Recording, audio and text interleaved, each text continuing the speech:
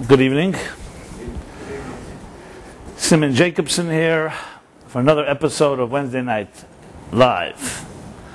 Both on location here in New York City, as well as online global broadcast. Tonight's class is dedicated by our good friend Mark Belinsky in honor and memory of his grandmother's yahrzeit, Sarah Bat Moshe, on the 10th of Tammuz, the Hebrew month of Tammuz, which we are in now.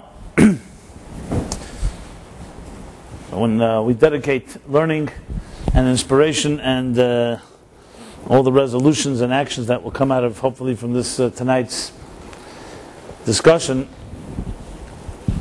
in the merit of this soul. So it's both a merit for the soul and it's a merit for us to be connected into the eternal journey of each of our souls. In our case, for many good years, souls inside bodies through this lifetime of ours.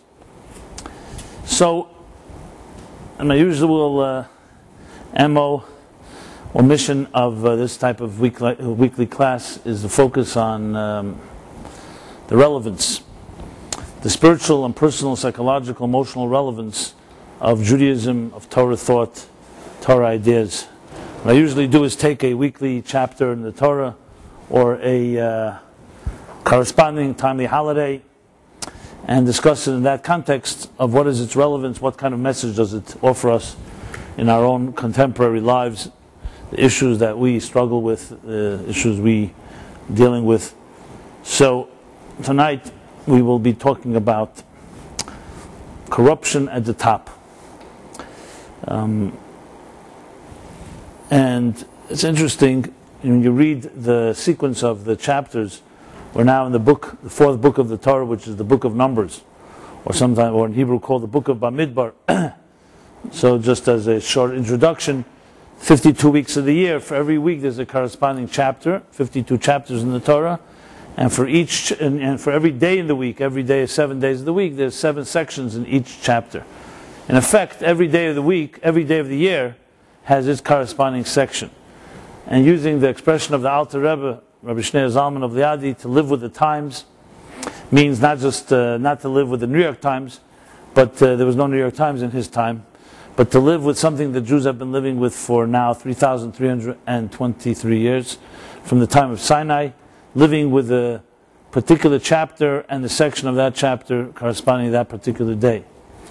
So, in that context, we begin the reading of the Torah every year right after the high holidays, which means the first Bereshis, the first chapter of Genesis, is read right Simchas Torah, the conclusion of Sukkot on Simchas Torah, and on the Shabbos afterwards, and that begins the cycle every year. So every year, the cycle continues until we reach the end of the year, meaning the last chapter will be read again on Simchas Torah of this coming year. So we're now in the book of Numbers. We're winding. We could say there's another, I guess there's another, how many weeks? Around 15 weeks to Rosh Hashanah, something like that. So that would be the continuing chapters of Numbers through Deuteronomy until the conclusion. So this chapter we're reading is called the chapter of Balak, referring to Balak was a king, a Moabite king, king of Moab. Moab was an ancient land, basically modern day Jordan approximately.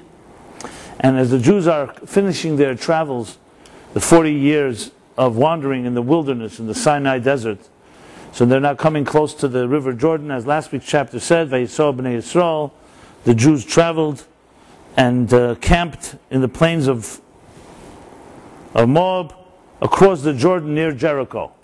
So basically, if you know the map today, Jericho of today is the same Jericho of old. Jericho somewhat east of Jerusalem, a little northeast of Jerusalem, not far from the Jordan River and the Jordanian border. So Moab was on basically the east bank of the Jordan River, essentially east of Jerusalem. So that's where the Jews had arrived, and this was one of the last journeys. They would be concluding their journeys there. And as we know, at the end of the Torah, Moses actually dies and is buried in that area, a place we do not know till this day.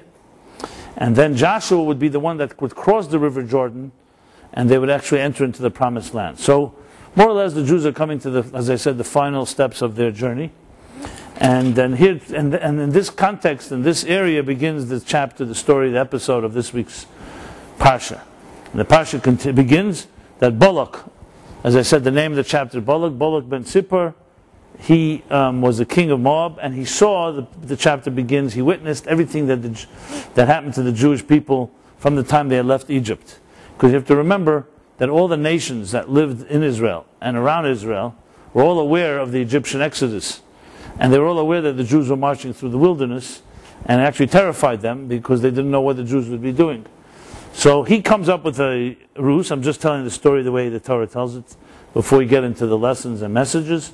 So basically Balak, being frightened that the Jews would conquer his land and overcome his people, so he turns to the elders of Midian, which was a neighboring country. Remember, Midian is the place where Moses escapes to and actually marries Zipporah, who comes from Midian. It's interesting that Balak is Ben Zippor. Zippor is a bird, actually. And Zipporah is the female version. So Moses in Midian, Jethro is a prince of Midian. So Midian is a neighboring city to Moab, a neighboring country to Moab. So Balak turns to the elders of Midian and says, this community of Jews is now going to gnaw away everything around us, just as an ox in the field that eats up all the vegetation. Basically seeing the march of the Jews, and they had marched all the way till here, so he was concerned that they would conquer his land. So what does he do? They come up with a plot. They send messengers to a famous sorcerer of the time. His name is Balaam, or Balaam. And Balaam was actually a legitimate and authentic prophet. As a matter of fact, in the Torah it says that there was no prophet that rose in Israel as Moses. So the Medrash says in Israel there was no prophet like Moses. But outside of Israel, meaning outside of the Jewish people, there was. And Balaam was that prophet. So basically Balaam was, next to Moses, was the second greatest prophet of that time. So that's a pretty great tribute. So Balak wisely turns to him, and they send messengers to him that he should come and curse these Jews. And I'm just reading the translation here. He says, look, a nation has come out of Egypt. Look, it has covered the eye of the land, meaning that they were like large numbers. So now please come and curse this people for me, for they are more powerful than us. If you curse them, perhaps we will then be able to strike at them and drive them out of the land. And Balak basically gives Balaam that vote of confidence, for I know that whoever you bless is blessed, and whoever you curse is cursed. Meaning that Balaam had that power, which he did. Anyway, so the chapter continues that the elders of Moab and elders of Midian went with the tools of black magic in their hands. And they came to Balaam and told him this message, the messengers. And Balaam responded to them, stay here overnight, I will give you an answer when God speaks to me. Being that he was actually a legitimate prophet and a legitimate sorcerer as well. So he knew that he needed to have God's power. God came to Balaam, the Torah continues, and says, who are these men with you? And Balaam responds, Balak, the son of Zippor, the king of Moab, has sent them to me with a message that they would like me to curse them. And God responds, don't go with them. Don't curse the nation, because they are a blessed nation. When Balaam got up in the morning, he basically told those messengers there's no way he can go because he cannot say anything that God does not tell him to say. So go back to your country, for God has refused to let me go with you. When they returned to Balak and they told him that Balaam refused to come, Balak sends another higher level dignitaries, higher in rank than the previous ones. And they came to Balaam and they made even a sweeter offer. They said, Balak is saying this time, do not refrain from coming from you, I will give you tremendous honor. And whatever you tell me to do, I will do. And Balaam replies, even if Balak were to give me his house full of silver and gold, I cannot transgress the word of God. But here again, because Balaam was actually interested in cursing the Jews, he had no good intentions. So he told them again, stay overnight, and let's see what happens. And this time God says to him, this time go with them, but only say what I tell you to say. So I'm going to stop right here, the actual reading. I'll just tell you what happens afterwards. So here we have subsequently the story that I discussed a few years ago at length. If any of you are interested in the story with the speaking donkey, you know, the plot thickens here, it gets quite exciting. Any of you ever met a donkey that speaks? Well, there are people that speak that are like donkeys. The Zohar actually says that one of the reasons this miracle happened was to teach us that in case somebody gets ever up and is very arrogant and pompous in their oratory skills or lecturing others, they should know that even a donkey once spoke. So don't get too excited about the fact that someone can speak. So the continuing story is that Balaam begins the journey. An angel comes and stands in the way that only his donkey is able to see. And ultimately, God opens up the donkey's mouth to but Balaam strikes the donkey for not wanting to travel forward. And finally, the donkey speaks to Balaam and tells him that I've been loyal to you. And that's when Balaam discovers that the angel stopped him from trying to travel on. Now, I'm not going to address this part of the story, even though it may be the most, I guess, the raciest part, because I did discuss it in the past. It's just part of the episode here, so I just wanted to share that. The bottom line is, Balaam finally does come to Balak, tells Balak to prepare different offerings, and he would be ready to start cursing them. But remember, God had made the condition, only say what I tell you to say. So Balaam opens his mouth the first time, and instead of curses, blessings come out of his mouth. Balak, of course, is furious because he paid him to curse them. He didn't pay him to bless them. So Balaam says, let's go to another location, let's bring different offerings. This happens 3 times. And each time, the blessings that come out of Balaam are even greater than the previous blessings. To the point that the blessings that Balaam blessed the Jews at that point become prayers that we say every day. Ma tovu, that we say every morning, for example, when we say how beautiful are the tents of Israel. Alecha Yaakov, of Jacob rather. Mishkanesechi Yisrael, and the encampments of Israel. These are Balaam's blessings. And Balaam not only blessed that, Balaam is the first one that begins to allude to the coming of Mashiach even. So even the Messiah is alluded to in his blessings. And they're very, very powerful blessings. So obviously this itself is a great lesson, how you turn liability into assets and curses into blessings. We'll talk about that as well. But that's that's the story. And of course, the whole plot of Balak and his people was overturned. But the interesting thing is, what's so fascinating, that the Jews were never going to overrun or kill or conquer Moab. They were going to Israel. So the whole thing was based on a false premise and paranoia of Balak. As a matter of fact, Ruth would come from Moab, and God had told the Jews that they should not attack Moab, because Moab came from one of the children of Lot, who had children with his daughters. So Moab was one of them, and Moab would be the ancestor of Ruth, who would later become the grandmother of David, King David, and actually the grandmother of Mashiach, because Messiah comes from the house of David.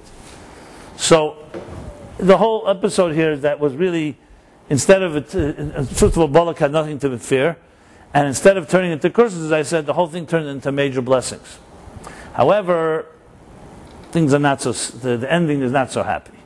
The end of the chapter, Balaam was no fool. He knew and he realized that he could only say what God tells him to say. Which is interesting. Even a sorcerer, even a wicked sorcerer, even a person who was very not interested in the welfare of the Jews, he knew that he can't say anything that God doesn't tell him to say. And since God wanted to bless the Jews, there was nothing he can do. Even if he didn't like it, what came out of his mouth were the blessings. But he gives Balak a piece of advice at the end of the chapter, and he says, you cannot attack these Jews through curses, because they find favor in God's eyes. If you want to attack them, you have to get them to self-destruct. And he suggests a very simple suggestion. He says, send the Midianite women, who were very beautiful, to seduce the Jewish men, the Israelites, and when they will do that, and they will desecrate, and they'll defile, and they will also worship, besides the sexual transgressions, also worship by idolatry, then they will become vulnerable, and that's when you'll be able to attack them. And that's exactly what happens. Which of course is the lesson here as well, that no one can attack us unless we ourselves allow ourselves to become vulnerable. But to go to the theme that I want to address, there's this interesting sequence here. If you look at the theme of the chapters up till here, there's a certain common denominator between all of them. If you recall, a few weeks back 4 weeks ago, we read the chapter of Shlach, when Moses sends the spies, the scouts, to scout out the land of Israel in preparation to conquer it. So these were also leaders. They were the leaders of the tribes. They were the best, cream of the crop. And when Moses sent them, ksherim hayu, they were kosher, they were holy people, they were great people. But then they fall. They come back with this terrible report. And as a result, they incite the entire people, as the Torah puts it, dibas ha'aretz, they slander the land of Israel. And they say we cannot enter this promised land. And that night becomes a tragic night with the entire people, except for 2 people, or 3. Moses, of course, but also Kalov and Yeshua. Everyone rebels against God's promise. And this becomes the first Tisha B'Av, the first and most the saddest events of the most tragic, the saddest day of the Jewish calendar. The first of those sad events, before the destruction of the temple, was the night when the scouts incited and slandered Israel. And as a result, God decreed, your self-fulfilling prophecy, you don't want to go into the land of Israel? Okay, none of you will ever enter. As a result, everybody would die in the wilderness, except Kalov and Yeshua, the 2 people who defended the promise and defended and said we could conquer this beautiful land. So that's episode 1. The chapter after that, another leader rises in mutiny. Korach. Korach too was a leader. He was a Levite. He was Pikachoyo. He was very wise. He was wealthy. He was Moses' cousin and a leader. And he rose with another argument against Moses and Aaron. Why did you take the leadership for yourself? And that too ends up in tragedy, where Korach and his 250 men that he gathered all end up being killed. The story with the earth coming, consuming its inhabitants. The earth swallows them up. And here again, a chapter later, well, with the chapter in between Chukas, which is often read together with Balak, this year it's read separately because it's a leap year, comes another chapter of leadership. And this time it's Balak, king of Moab, and Bilam, the great prophet. And they too come and attack the Jewish people. So there's an interesting common denominator in these chapters, the story of the scouts, the story of Korach, and now the story of the Balak and Bilam show, that essentially all have one common denominator, how leadership gets corrupt. And different types of leaders, each one of course has their own particular story. So it's interesting to focus on this and see what it means in our own lives. Let's apply it for a moment in our own situation. You know, the famous saying goes that power corrupts, and absolute power corrupts absolutely. Because when a person has power and there's no checks and balances, no accountability, it gets to your head, and you can become arrogant, and therefore become corrupt, become crooked, and you start justifying whatever you want to do because you don't answer to anyone. And the power intoxicates the person to thinking that they're invulnerable. Some people even think they're incorruptible, even though as corrupt as they get, because there's no one to challenge them. And you see this throughout history. You know, even in the modern day, so to speak, you know, we just come from July 4th, and we celebrate Independence Day. What is it, 1776?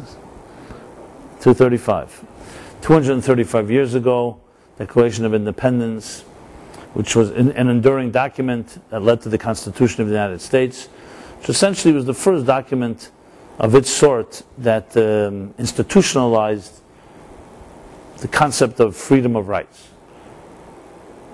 The rights that inalienable rights that each of us have. Which, if you think about it in context of history, is quite a historical event, a watershed moment, paradigm shift, because up to that point, King George in England was, of course, the ones they were rebelling against. He was levying and taxing the people here in the United States, and that's where they essentially declare independence from him. He was one example of the thousands of years of history ruled by monarchs or other types of leaders who completely controlled the monopoly, dictatorship, mostly, and all the people were at their mercy. This whether they were monarchs or despots or whatever you want to call them. Some of them perhaps were benevolent, but that was due to just a fluke. Meaning it was they were benevolent. If we were lucky, they were benevolent. But if they weren't, they terrorized the people. And there was no checks and balances. There was no concept of of equality. The monarch, a king, was seen as closer to God. Definitely church leaders, religious leaders were seen as more powerful than the rest. And this was the common fact. So obviously there was a lot of corruption when you have power concentrated by so few. This is the story of the French Revolution, the American Revolution, and then later the Russian Revolution. The Tsars against the Tsars. These are all revolutions that rebelled against the idea of a type of singular power that one family or one group or one individual wielded rather.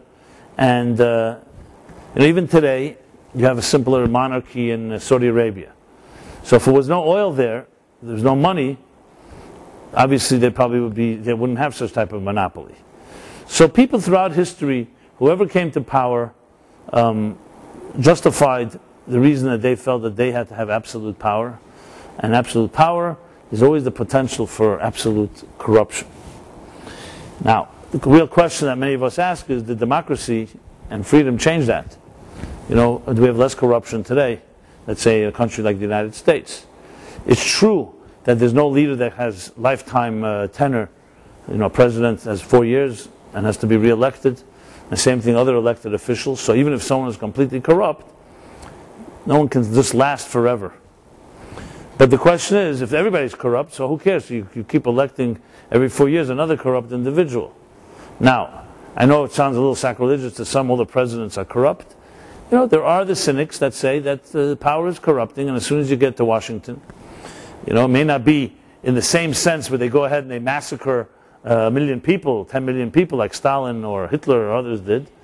But in other ways, financial and others, there's a certain manipulation that takes place at the top. And there is a lot of corruption. And remember, at the end of the day, there are elected officials, but there are officials that are not elected, and in some ways are even more powerful than the ones we know about. Because they're always there. So, I don't know the cynics, but the so-called conspiracy theorists claim that all power is corrupting. The people who have money are constantly conspiring with their money how to keep their money and make more money, which on the backs of everybody else. So the wealthy get wealthier and the poor get poorer. And they maintain a certain type of so-called checks and balances just to make sure that the matrix and the illusion is held up, that there isn't some mass rebellion. And there are people that argue that it's much worse today than it was in the time of the czars or the monarchs, because today it masquerades in the veil of justice, and we have lawyers, and you could sue, and stuff like that. But if you really get to cut through it, some say the whole thing is one big corrupt system that has some rules and regulations that make sense, but ultimately who wins is the ones who know how to manipulate the rules. The ones who know how to have staying power. If you have enough money, you can litigate and kill anyone. It's nothing to do with justice. The one with the most money will ultimately prevail. With rare exceptions, once in a while, there's a celebration of a so-called underdog that wins, but it's not necessarily the rule. So I'm not getting into now debate, I'm just throwing out the different theories on the matter. Even those of us that are, let's call it more idealistic, or some would say more naive, would say, yes, there is corruption, but there's also certain rules, and it's the best we have. Churchill said that capitalism or democracy is the worst system he ever discovered, but never found a better one. So under the circumstances with human beings, if you go to Marx, who claimed that any type of personal gain, or rather personal profit, and private property ultimately will create haves and have-nots, and ultimately will create alienation and the division of the classes. And his argument was we should have one big pot where everybody gets according to their needs and contributes according to their abilities. So theoretically, it may have made sense in his time, and that's why it was so attractive to many intellectuals, because it sounded good on paper, it was utopian. But it didn't work. As a matter of fact, some argue that under Marxism, or later it's I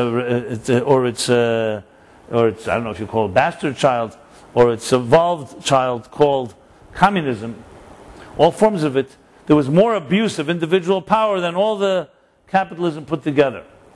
Look at people. Look at the dictators that lived in this, like a guy like Stalin, in the name of what's good for the masses.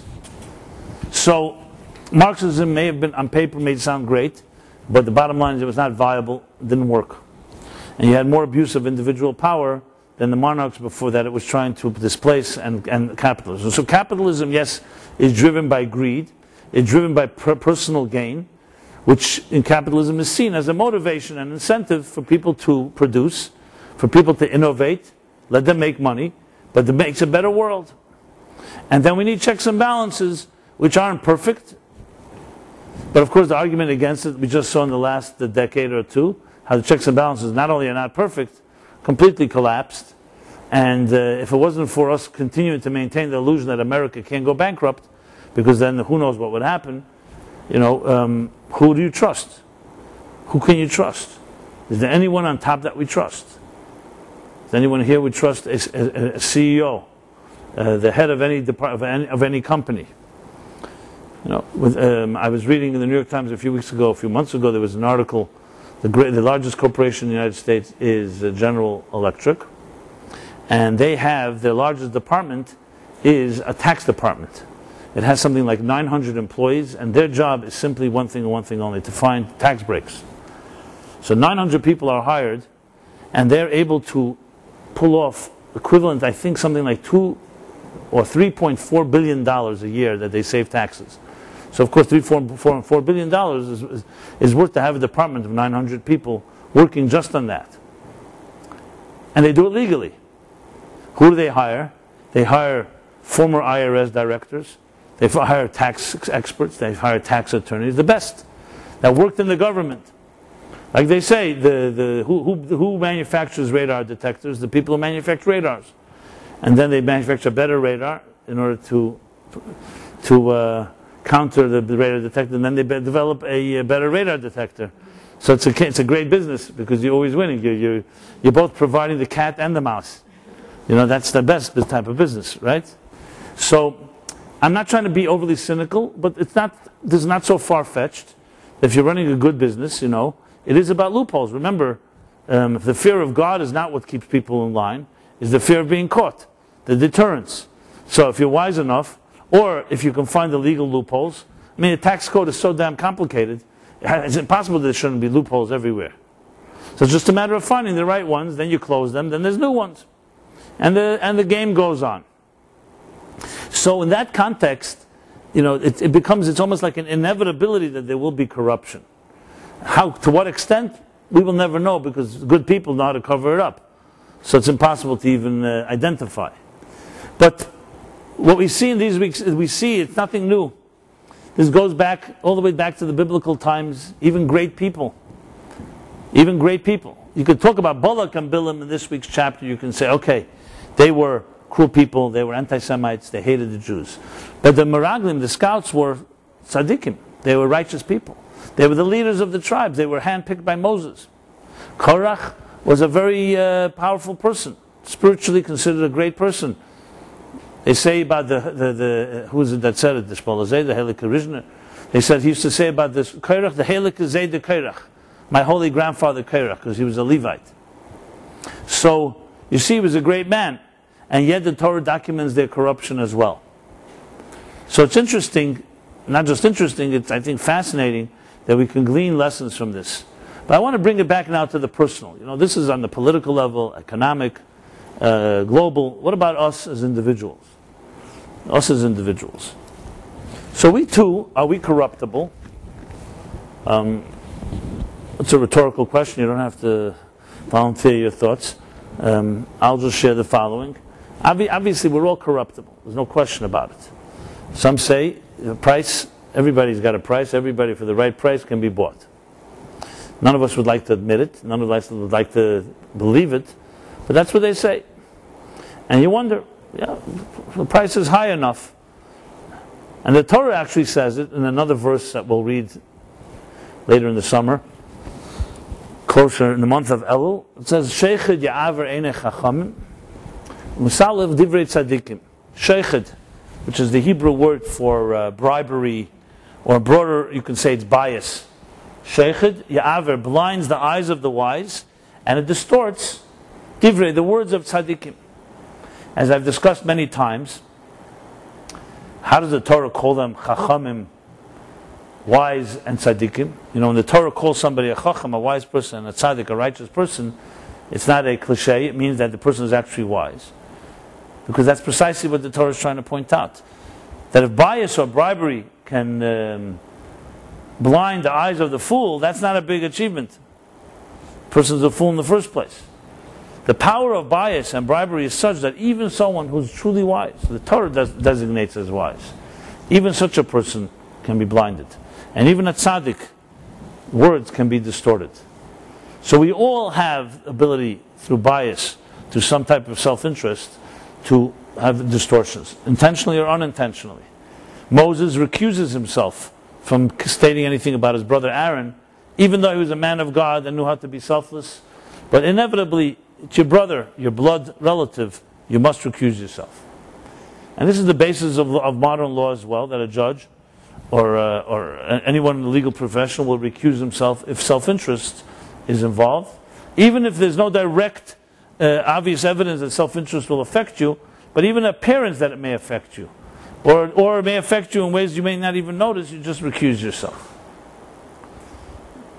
So clearly, every person has a line that we are blinded. We are not totally objective. I'm not even getting again to malicious, intentional, even not malicious, not intentional. There's certain natural biases we have, whether it's to family members, whether it's to someone we're in business with, or some subject matter that we have an interest that this one person should win or lose. And then there's the expression in the Talmud, Kol hagodel mechavere yitzrei godel mimenu. The greater the person, the greater the Yetzer Hara.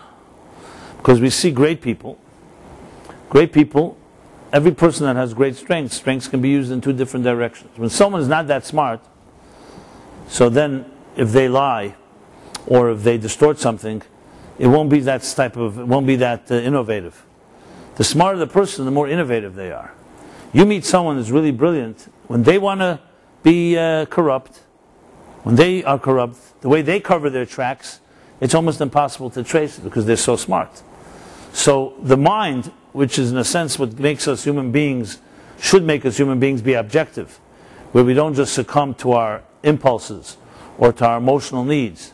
The mind itself, should it become distorted, can be much more dangerous than emotional distortion. And in Tanya, in the book of Tanya, he actually puts it in a very interesting way. Chapter 9, he says the following. He says that we all have two souls within us. The animal soul and the divine soul. We call the nefesh halakis, nefesh habamis. Sometimes it's called Yetzer Tov, Yetzer Hara. I mean, the real name nefesh habam, the full soul, is the animal soul, the divine soul. Part of that is the Yetzer Tov, which is the emotional side of the animal soul, is called the Yetzer Hara. The emotional side of the divine soul is called the Yetzer Tov, the good inclination.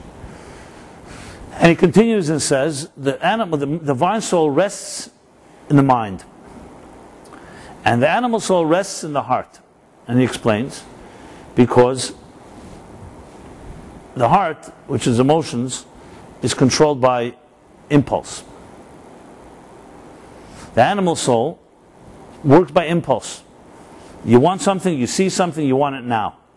You desire something, you have a lust or pleasure in something, you don't reflect. The mind is a reflective instrument. So if we were working at our best, your heart may tell you, I want this, You know, you may see something, you may be attracted to something, you may be fantasize about something.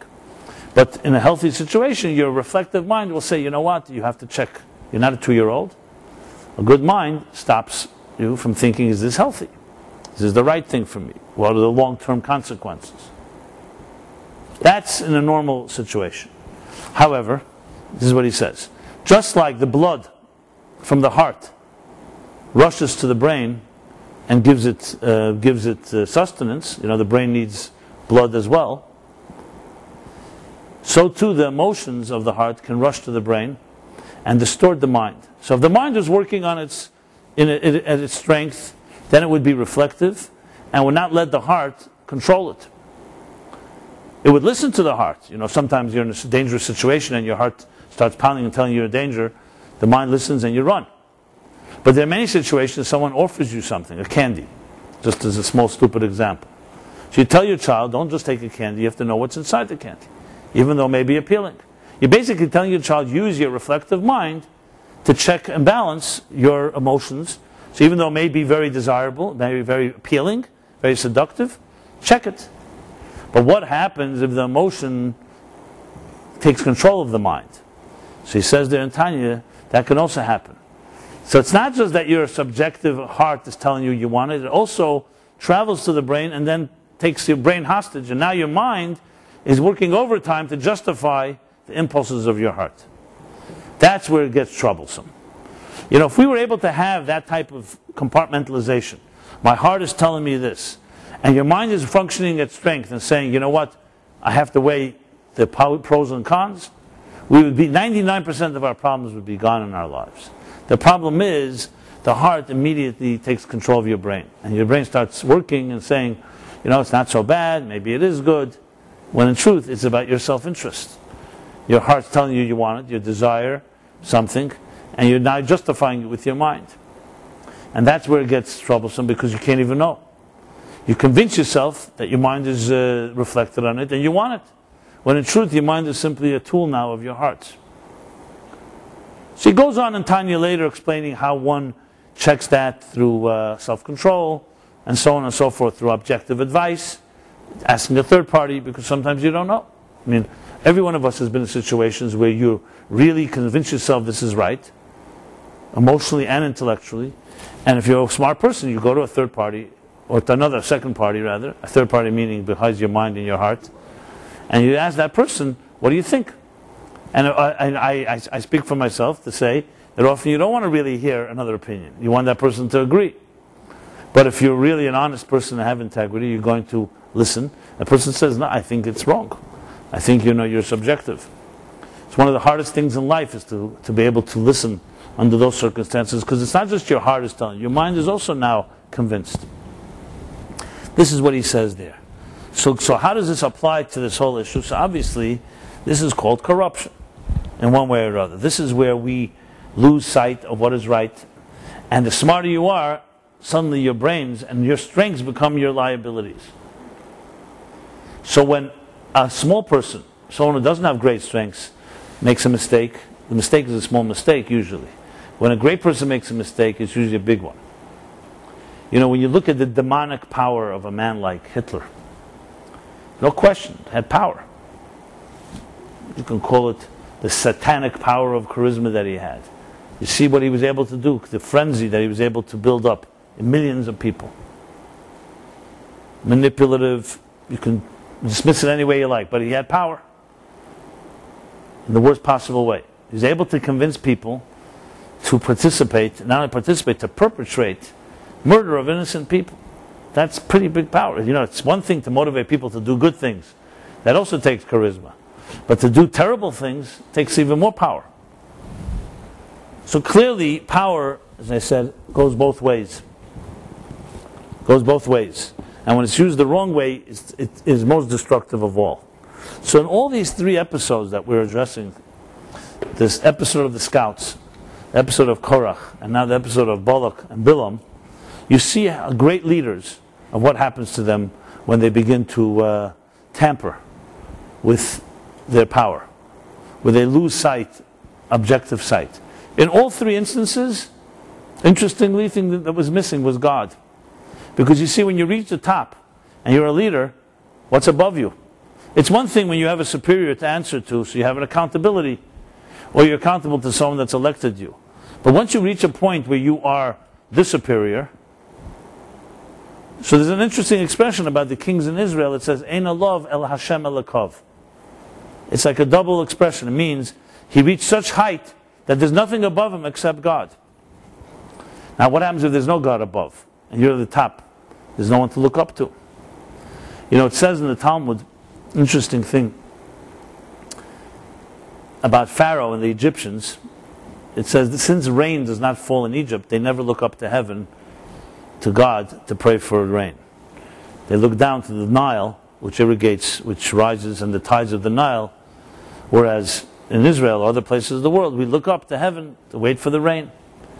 Now this isn't just symbolic, it also means that you look up. Pharaoh saw himself as a god. As he says to Moses, and he says, I created myself. I'm self-made. Which is really the trap of every great person. There comes a point when you reach success and power that you start attributing it to yourself. And it even begins innocently. Why shouldn't you take credit if you really innovated something, you did something great? So the Torah warns us later, do not say when you're successful, that my own power, my own strength created this success. Always know that even if you did work hard, and even if it was your part of it, there's still a partner. It's called God. So besides all the religious and theological and logical and scientific arguments for God, if nothing else, the need for a God is to check a person who has great power. Because without a God, where will there be humility? And you'll see the greatest people in history, the ones that really were great, understood that. And they built it into their own system. Abraham was a great man. He answered to no one. He was wealthy, found God. He could have built a whole empire just for himself.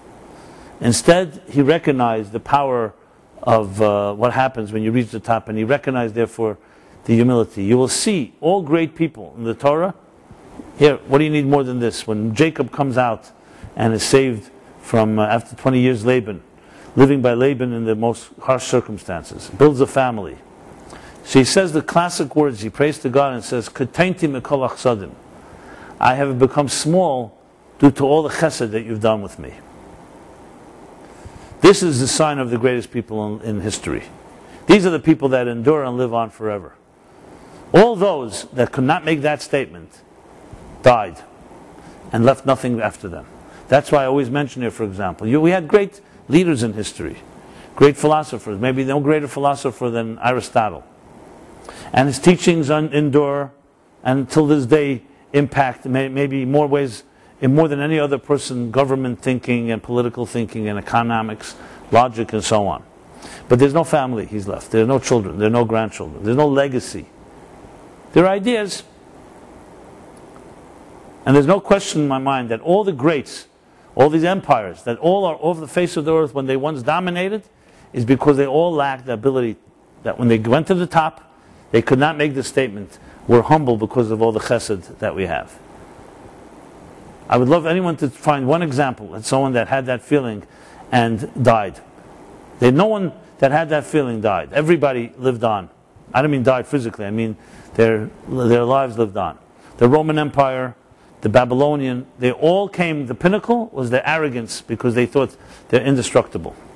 And then what happened was, could have been an act of nature, a volcano, or a war, or infighting, somewhere the corruption, something happened that undermined their power.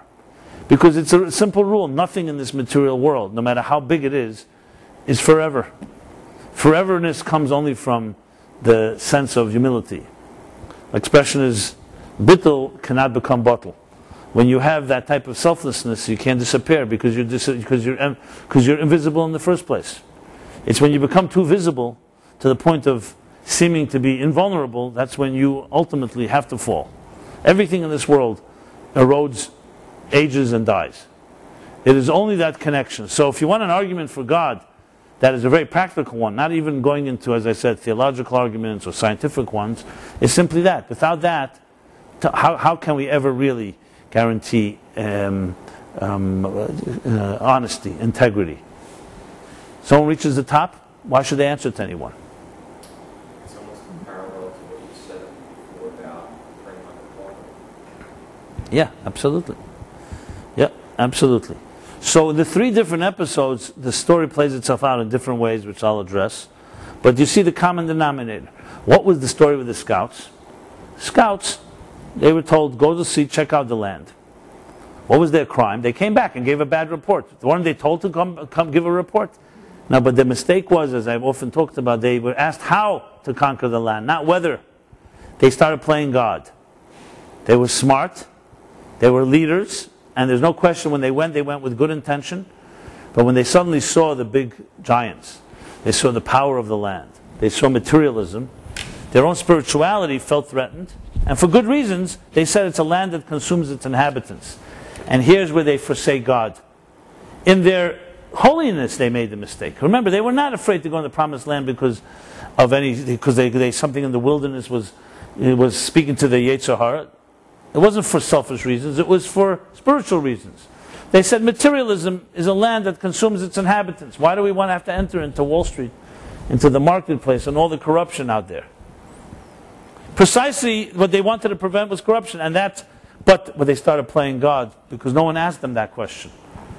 The same argument could be made in that case, that we should all decide to leave this earth because this earth is too difficult to live in. Soul in heaven doesn't have all the challenges of life. But God sent us to this earth.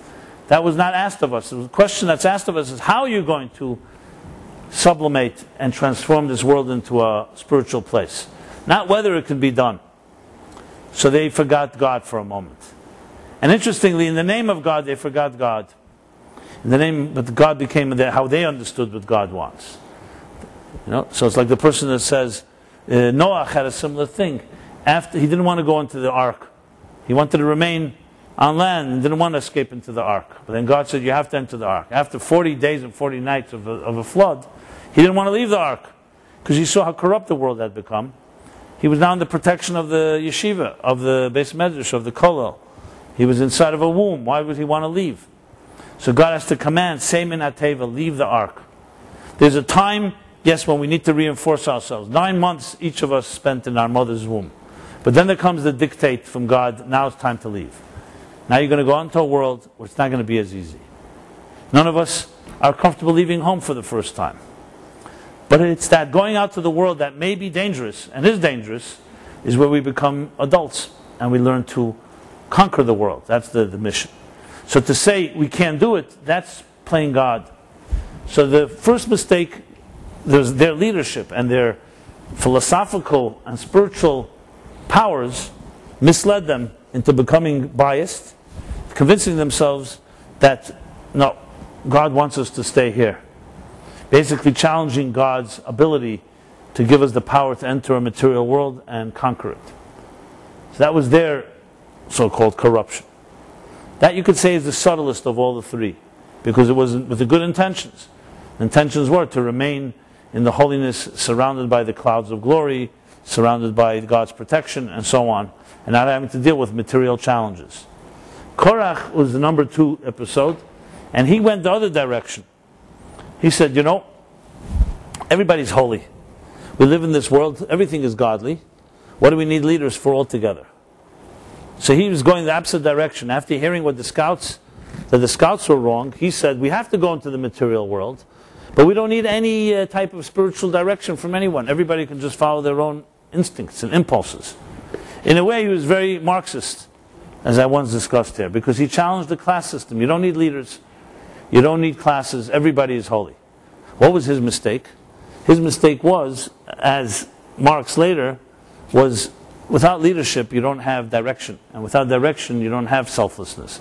Let everybody free for all, then we have the corruption the other direction. So the scouts felt the best thing is to stay in a spiritual environment. Korach said, let's enter the material world and everybody can figure it out on their own. No, you need to have a balance of spiritual direction and spiritual leaders like Moses that can show the way and be an example of what it means to be egoless. Korach, with his intentions, ended up becoming an arrogant leader himself, and corrupted became corrupt in the same way. And what is his end and his people's end? The opposite. It says the land that they said the scouts said the land that consumes its inhabitants. That's exactly what happened to Korach and his people. The land actually consumed them. It swallowed them up. Because if you immerse into the material world, basically to think of it this way, the scouts wanted to have Shabbos 7 days a week. Korach wanted to have weekdays 7 days a week. And you need a balance of both. The Meraglim, the scouts, wanted to have constant sanctity. They don't want to enter into a material world. Korach went the other extreme. He said, okay, the purpose is to transform this material world. What do we need Shabbos for? Why do we need a special day? That's why he asked Moses those two famous questions. He asked Moses, he was being cute, he said to Moses, you say we put up a mezuzah on the door. What happens if the house is filled with svarim, with holy books? Does it need a mezuzah? What was his point? His point was saying is a mezuzah is just a few verses from the Torah. You have a house full of books with millions of verses, thousands of verses. Why would you need a mezuzah? And then the same question he asked, if a talis, the prayer shawl, is completely blue, does it need chelis? In those days, tzitzis had one strand that was blue. If the whole talis is blue, why do you need one strand? In other words, he was basically making the point that you don't need to have that type of uniqueness. Everything is holy. The whole house is full of books. What he was lacking was the humility the other direction. That you need a Shabbos, you need a leader, you need a spiritual awakening, you need a mezuzah, you need a strand that reminds you that even though, yes, the purpose is to live in this material world, but you have to remember it's only a means to reach a spiritual end. And Korach was forgetting about that spiritual end. So there you have a leadership that goes the other direction. Let's see if we can find an example. If Korach is like Marx, who would the Meraglim be like? The scouts? Not sure. Well, definitely not capitalism, because they didn't want to go into the material world. They're basically spiritualists. They were like ascetics. Ascetic lifestyle. The scouts were like ascetic. Korach was like complete materialism, no God at all, no holiness, no leadership. And then came Balak and Bilam.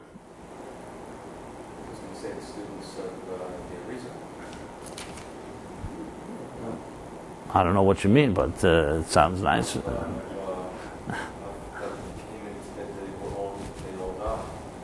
You mean the students of Rabbi Akiva? Yeah. I wouldn't go there right now. That's a different subject.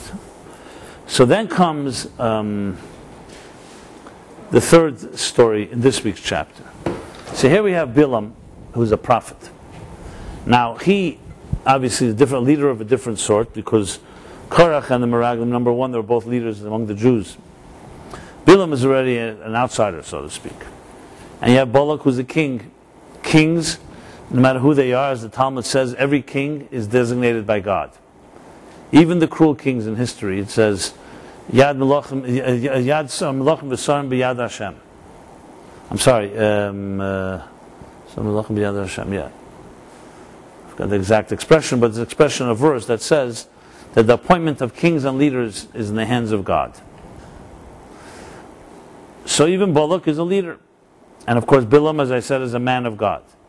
Yeah, but here was a whole another story. This story, as it plays itself out in our lives, as I said, the first two is the ascetic life. Person decides they want to remain ascetic. The second is the opposite, immersion.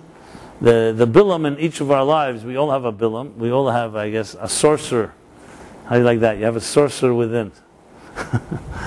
This is already a whole different level. This is, first of all, much more devious and mischievous. You see, Korach and Meraglim, even though they made fundamental mistakes, but they were philosophical. They had good intentions in mind.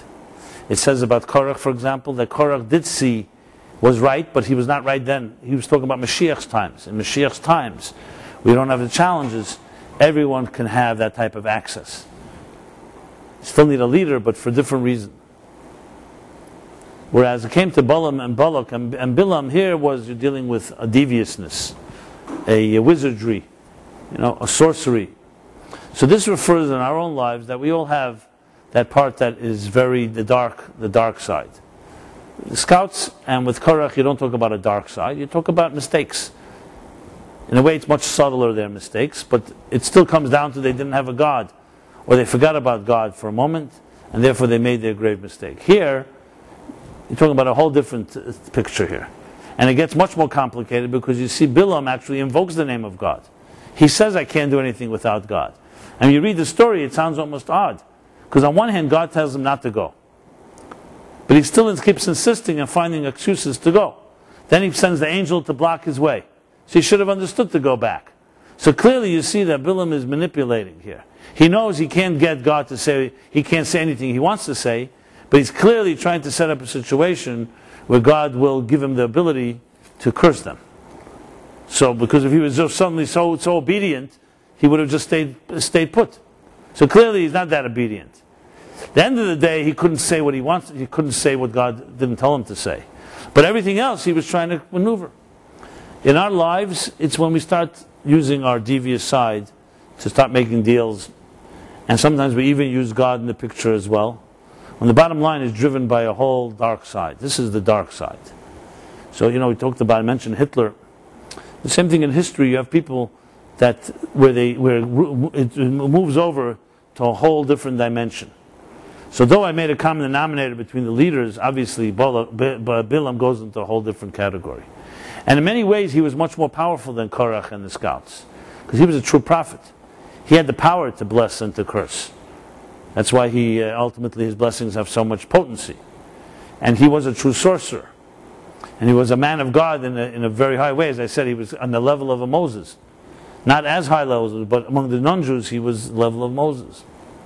So the question is, what is the force of this Bilam? So we have an expression in the book of Ecclesiastes. We have Kehelis that says, Zel u'ma ze asa lekim. That God created a parallel universe. For everything that he created in holiness, he created something in the unholy, the profane. In a way, it's to keep the balance and to give us the ability to have free will. I remember in 1980, it was a connection to children. It was before the summer camps. So I remember the Rebbe gave a talk, which really can be a lesson in any sport, to use soccer. Even though soccer is not an American sport, because I guess it's not so conducive to the advertisements and low scoring and a lot of other factors that are not that commercial. But they're trying to make it a big thing here too. But every game, every game has two teams. And so remember, he used the analogy of soccer. We call kaduregel. We call football, but in other countries, football is soccer. It makes more sense. They play only with the feet. But so the game of soccer, which is some consider to be the purest two-team sport, because it's just purely using your body without any instruments and so on. And so you have two teams, and each of them's goal is to try to hit the ball into the other opponent's goal. So I remember they gave this analogy that the ball refers to the world, the universe is a globe, and we each, in this world we have two forces. For everything there is in holiness, you have the opposite. And each of them have the same amount of people on each team. So for every power, for every blessing we're given, we're also given a challenge that's equally powerful. And then we have the power to choose, and the power to who will prevail. Similarly, the game of chess can be seen as that. So in a way, the Bilam story is very much the antithesis of the Moses story. So just like there's a Moses, a prophet in Israel, a holy prophet, a tzaddik like Moses, so to counter the balance in this world is the parallel universe. There's also the other force. There's Bilam. So this is a whole different dimension. We don't talk about Korach and the scouts quite like that. So Bilam is actually the alter ego of Moses. In our own personal lives, as I mentioned earlier, the greater you are, the greater the Yetzer Hara. So we also have a Moses within us, and we have a Bilam within us. The Bilam within us is also a godly force.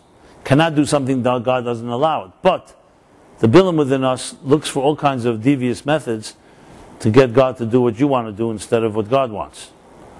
And And ultimately the story is this, that when you learn to transform it properly, you can transform even the Bilam and his intention to curse into great blessings, blessings that are even greater than the blessings that come from Moses.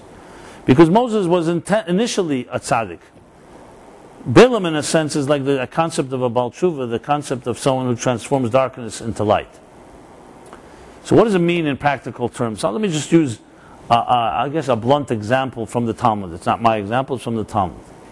The Talmud tells a story about a sage who fell from grace and went to visit a prostitute.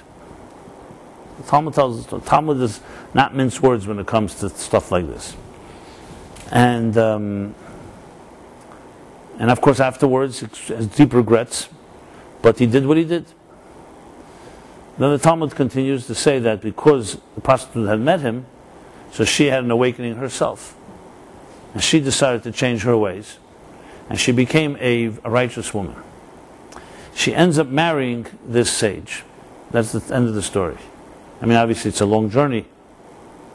And the Talmud puts it in this type of expression. As I said, it's very graphic, but we're all adults here, so I think I could put it to... The Talmud says, Matzois sheitzi loi be'isr, hitzi loi beheter. The pillows that she offered him in sin, she later offered him in mitzvah, which is essentially, she transformed herself, and obviously he transformed himself, and they became husband and wife. So this is used as an example of, obviously, transformation. Now, in the Talmudic story, it's a very graphic story in the sense sexual prostitution, so I mean graphic, it doesn't go into details, but it brings it out in a very extreme way.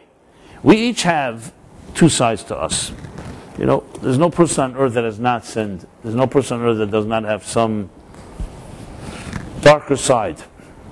And it's one thing to talk about our bright side, about our divine side and our good part. But there's also another part within us. So it's true in Judaism, the good within us is always more powerful than the bad. That even when a person makes a mistake and transgresses, it never contaminates the essence of your soul. So yes, tshuva is required. A person has to repent, has to regret, has to work on changing their negative past. But ultimately the goodness within us, as I've often talked about, the yid is more powerful than the id. Let's put it this way. It's deeper to who we are essentially. But in Judaism there's also the concept of transformation.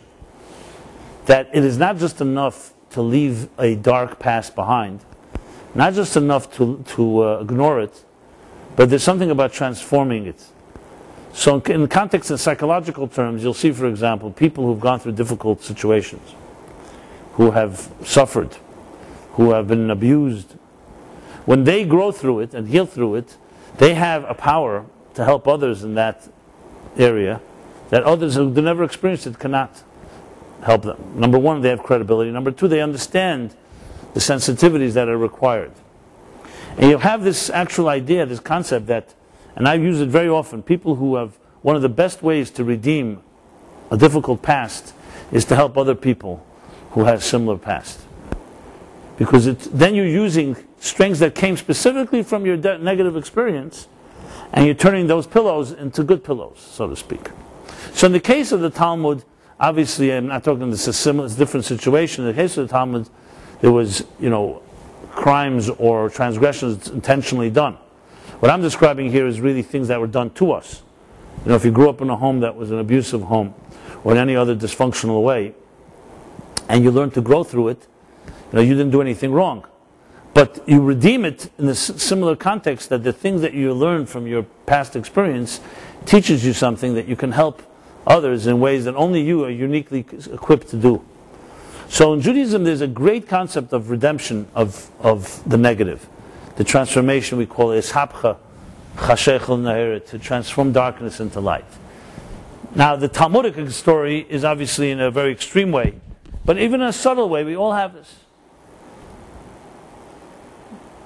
I remember when I was a kid, everyone got their things, their little mushagasin. So I had my own things. I'm not going to go into a full confession here, but I know you're intrigued. But no, I'm not even referring to something very, very dark.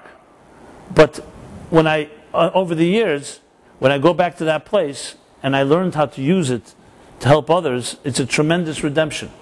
Because remember, those things shaped you. There's no way to change that. The past will never disappear. So you have two options. Either it's going to haunt you, really three options. Either it will haunt you, or you'll try to bury it, or you transform it. Which of course is the greatest option, because then you're tapping its energy and channeling it into something positive. And most people, most obviously, would like to bury anything that's dark in the past. Usually you can't really bury it, because somewhere it's going to pop up, even if you don't like it to pop up. So the healthiest thing is to learn to transform it. So that story in the Talmud, when you think about it, is a tremendous story. It doesn't really discuss, I mean, I have to research, I don't recall right now, her history, how did she become a prostitute, etc. But the bottom line is, it is a story of tremendous redemption. And it's not like she was lost, and it's all damaged, and so on. There is an ability to transform and to learn from things that she had learned through her own experiences. She translated them and transformed them into positive things. Now, none of us should have to go through something of that extreme, but in a subtle form, this is the story with Bilam. So we all have strengths, powerful strengths, that may have been abused either by others or by ourselves, used the wrong way. And you really have that option.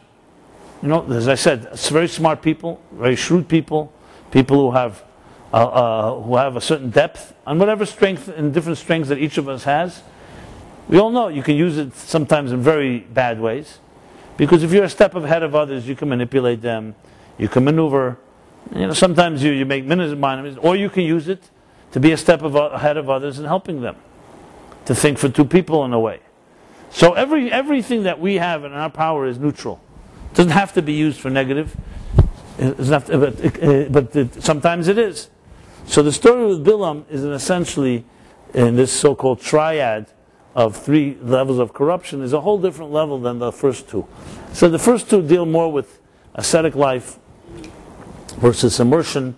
Korach is the opposite extreme, and how they distort and get corrupted as a result. Here we're talking now about the darker side of life. And the darker side of life, Bilam represents that within each of us. We all have that Bilam within us. But we also have the Moses within us. So in answering the big question of all, so when there's corruption at top, can you really fight City Hall? You know? So in Judaism there's the concept of microcosm, macrocosm. Can we right here, a few humble people like us in this room, or even if you add and multiply and say thousands of people, can we really change the reality of what's going on in Washington or in the halls of power? As I said, can you fight City Hall? Can you change City Hall? So of course we can elect officials, but then you start wondering whether you elect one official, how much, you know, is it really that one is completely corrupt and the other one's completely pure? I mean, I think even naive people know that it's not exactly that way. You know, everybody's got their strengths and their weaknesses. But there's an interesting concept in Judaism which is called microcosm, macrocosm. Everything in the larger world exists in the smaller world, within ourselves. Each of us is a small universe. And the universe is a large organism, a large human being. So though we may not be able to have direct impact, except, as I said, through elections and other ways, some of us may be activists, but we can have impact on ourselves and our immediate surroundings. Remember, corruption exists in this world, not because there are free corrupt people. All of us are potentially corrupt. So where does this begin to be reversed? Does it begin from the top, or does it begin from the bottom? When you look at some of the great people in history that I mentioned, you know, Jacob, who was humbled by the Chasadim, the humble people, what they always looked at was themselves. They were not busy trying to fix governments. They were not trying to fix other people's problems. They created a model within their own lives that was incorruptible. And they believed firmly that if you do it in your personal life, it spills over into your family, and from your family to your community, and from your community to the larger world. So 6 billion plus people on this earth are 6 billion individuals like us. So where exactly is lack of corruption going to begin? So we'd all have to look at everybody else. You know, it's that classic argument why television is such a low standard today. So the television producers say it's because that's what the people want. The advertisers say that's what people are paying for. The people say, like us, say it's the producers that are so decadent and so perverse. We all know we're all in the same boat. It's all of us. It's the blind leading the blind. We feed each other. And the way it goes in a vicious cycle of low common denominators, it keeps on decelerating until the point we all point fingers at each other. The Jews always knew one thing, the Greek leaders. The buck stops here.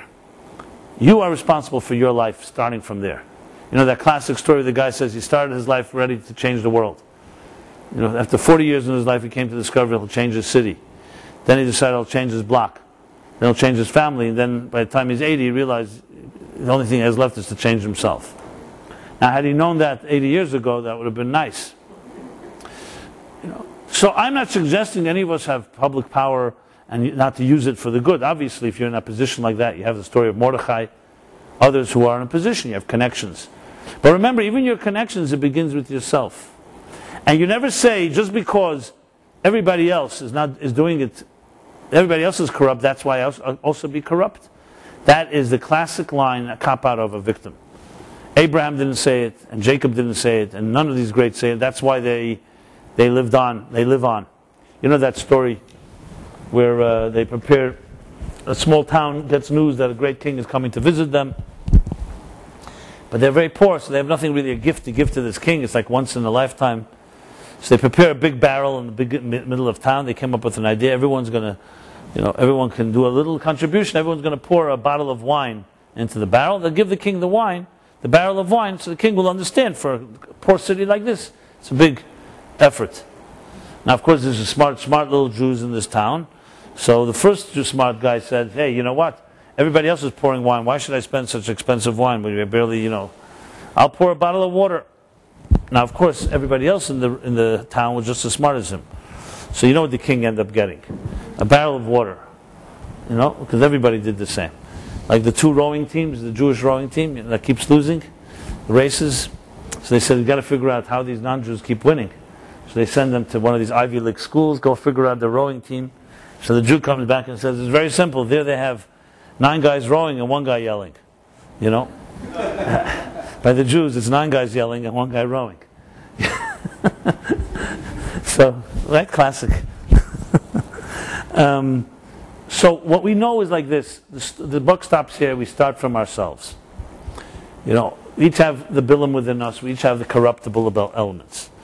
In your own personal life, where there's no dramatics, and no television cameras, and no cameras at all, no one's watching, the choices you make are seen above. And they have an effect, a ripple effect on this world.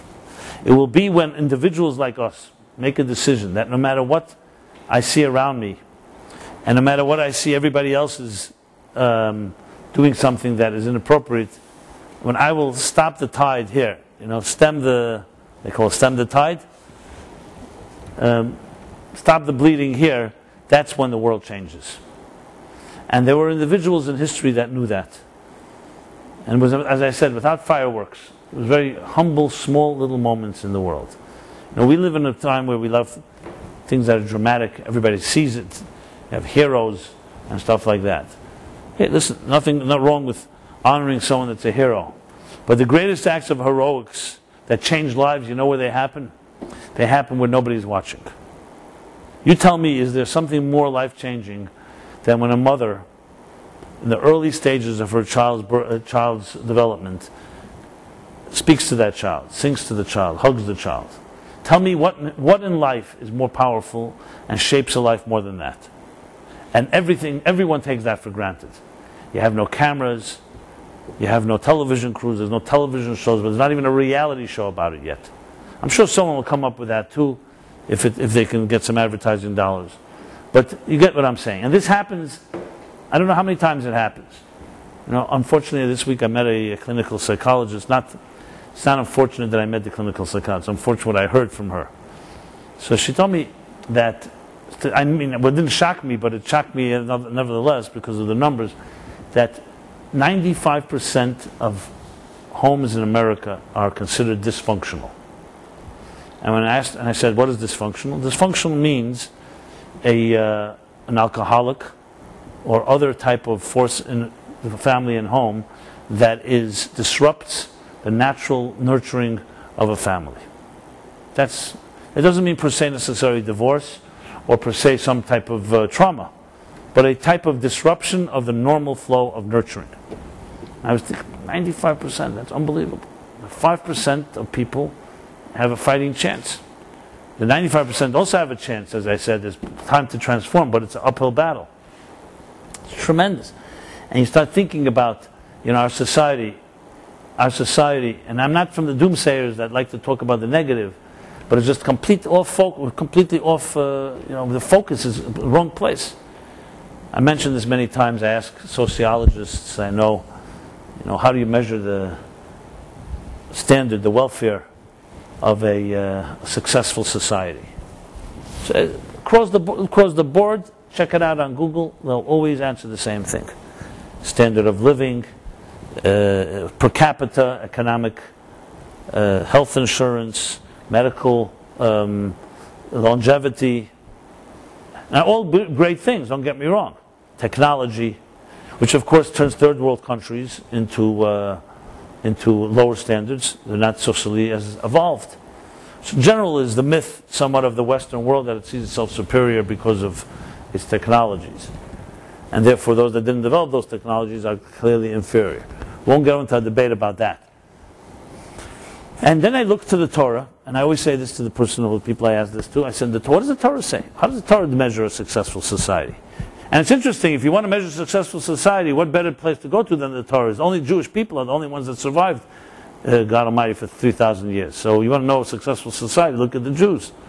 I'm not saying we are individually, and every group of us is healthy, but collectively, which society has survived? And the answer is very simple. Anyone that knows, you don't need to be a Torah scholar to know. It's all about the children. It's all about the family unit. Everything around Judaism. Seder table. Tell your children when they will ask you. Educate them. V'shenanton levanecha. We say it in Shema how many times a day? Educate your children. Make sure chanech lanar from the youngest age. Mothers, grandmothers, from back going thousands of years knew that in a crib when a baby is born, surround the child with holiness. That's why we have the holy words. Certain things are done in the earliest stages of life. Concepts that are just beginning to penetrate child psychology. Jews knew thousands of years ago that what you do in early stages shape a child forever. And those little acts, which are not so dramatic, we live in a society where children are really adults in the making. You want them to start making their money. All the investment that adults make in their children, we want to they should start returning the investment. Because that's how we think. Economics, money. But the concept of shaping a child, and that's the focus, is, even though people wax eloquent and with platitudes about it, and you'll hear, but the fact is, our society is not structured that way. It's just not structured. It's a society structured around material success, around security around material, in the name of providing security for our children. It's not structured as the number one focus is the welfare of our children and our families. So, if you talk about reversing the corruption, forces of corruption, it doesn't begin with just demanding people have checks and balances. The fact is, people are going to cheat as long as they don't get caught, because they don't have any standards that are higher. Why would they? But you start teaching children from young age integrity, and you yourself, who teaches them, has that integrity. That's what changes the world. That's the bottom line. So it's yes, it is a very, very almost like an intimate, private battle, because you don't have many allies. You can't make a whole group of people. Let's just reverse this, because the society fights tooth and nail against what I've just said. No one will make a claim that it fights tooth and nail, but society's structure, its standards, its values are completely not focused around this. So, to go back to the Bilam story, the Bilam story comes down to you reverse the process by recognizing where to put your strengths and start fighting the battle in your own little turf, in our own selves. We each have our, as I said, corruptible elements. Not only do we conquer them, we can transform them. The story of transformation, from curse to blessing. That's the end of the story. The end of the story is the curse to blessing. Now, of course, there's the other end that I mentioned that is also a humble reminder that we are our own worst enemy. And that's what ultimately Balaam understood. He couldn't curse them, so he understood the way to do it is to weaken them, weaken their resolve, which is also countered by what I just said, the battles that we choose to fight in our own personal lives. And never underestimate that type of subtle effect that you have on yourself or others when you make those little moves. I remember the story I've told since this weekend. Just for the record, I'm announcing this as well. I'm going to be in East Hampton. There's a Shabbaton weekend retreat. If anybody is around in that area, you're welcome to come. I'll be there Friday night, Shabbos, all the way through Sunday morning. There'll be a whole event there as well. So years ago, last time I did a Shabbaton in East Hampton, I was driving there on Friday, and I stopped to refill my car, and somewhere on the highway, somewhere off the highways on the 27 already, and there was an attendant there parking cars, and he came over to me, asked me if I'm staying for the party tonight, because right near the gas station there was this club. So I said, not this party, I'm going to another party further east. And we started talking. He was asking me, very curious about what I do, who I was. I wasn't sure why, but anyway, I told him I write, I teach. And at the time he said to me, so what you write, you send it out? So I said, yeah, we send out a weekly email. So he asked me to put him on the email list, and I did. I took his name, and I remember the story, and that was it. I registered it. I went to Istanbul, came back home. Years later, we're talking now around 5 years, this happened maybe 7 years ago. So something like 3 years ago, a few years later, I get an email from him one day. And he writes to me, you probably don't remember me, I was that parking attendant. He looked like some redneck kid from I don't know where. And he said, you probably don't remember, you probably don't know that I was Jewish, but I'm Jewish. Grew up in a home that, I left my home, and I had no Jewish education. And since you've been sending the emails, I've learned a lot about Judaism. And this has become my whole connection. He started telling me that he prays with it at Yom Kippur, and Rosh Hashanah, and I saw from what he's writing that he was following, he really was learning. And I couldn't believe it that, based on hundreds of emails, he learned a lot about Judaism. And he was waiting. He said, I wait every Thursday night for your email. And I would never have believed a small little gesture like that. After that, I made it the holy grail. Wherever I go, I just get everybody's email addresses, because it seems so simple. An email address. Once upon a time ago, you'd have to mail a package. Who says the guy's going to get it? Not get it. Here, it's like press of a button. So besides the power of technology, the power of touching someone, all of us have that ability. We all have our sphere of influence. And then we have our spheres that are not necessarily influence, but places you're going to travel to. You're on a bus, you're in a subway, you're on a plane. If you see your life as a mission, that you're here to touch someone, to make a connection, everything changes. Because there's a difference between being a taker or a giver. Difference between someone that is just passively waiting for something to happen, or making things happen. And you could always make things happen, because you could always strike up a conversation, say something, share a good word, a thought. People, I'm not talking about doing it in a corny way. There's ways to do it, intelligent ways to strike up a conversation, start talking about something that matters. People always respond. Of course, once in a while you may find a person who doesn't, but even then you never know a kind word, what it does to even soften a sour or heart of stone. So we have this power, and this is where it all plays itself out.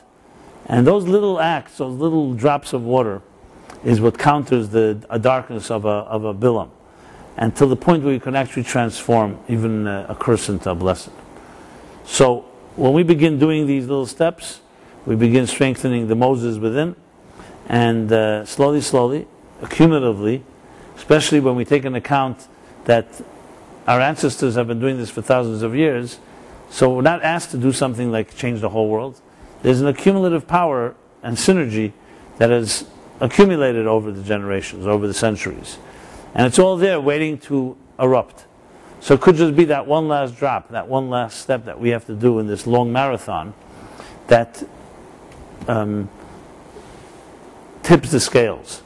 As Maimonides says, that a person should always look at the world as equally balanced. 50% negative, 50% positive.